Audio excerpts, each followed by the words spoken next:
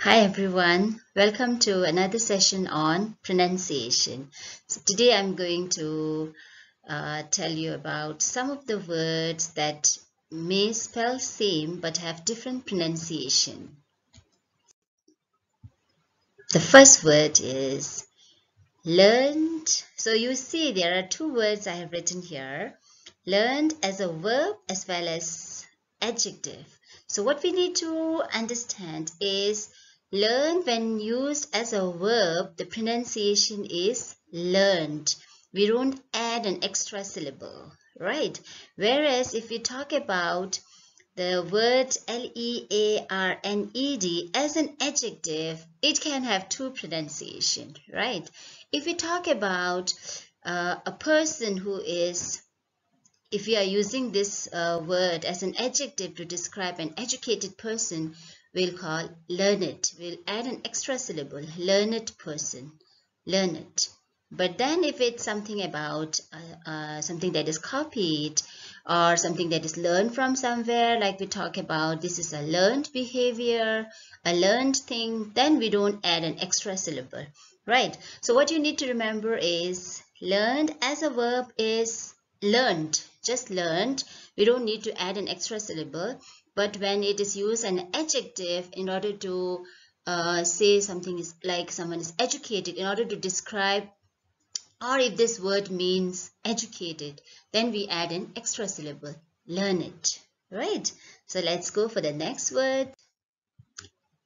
That is, again, you have two words here, okay, used in different contexts. So one as a verb and another one is the past tense of the same word. So when it's a verb, please read this book, read, right? Read.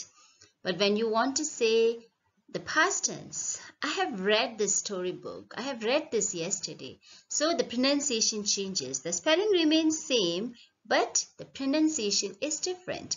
Read, read. Read is past tense, right? The next word is, again, you find two words, okay? That means the same word used in two different ways. First one as a verb and the second one as a noun.